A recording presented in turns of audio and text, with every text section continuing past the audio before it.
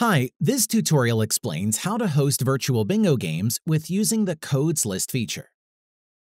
To create the codes, go in the row of your bingo project and click Codes. Then click Create a Codes List. To view the codes, go in the row of your project and click Codes. You can copy the codes list from our webpage and paste it in an Excel file.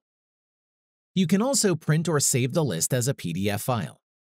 Send by email or message one access code per virtual player. Let's give the code for card number 17.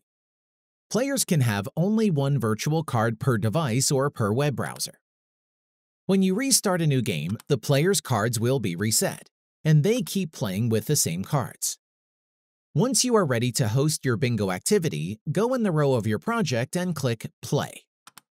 Enter a game name for players to join. At Access Type, select Codes List. Select the winning patterns for this game and click Activate the Bingo Caller. Players can get their virtual cards for your game at bingomaker.com and click Join a Game.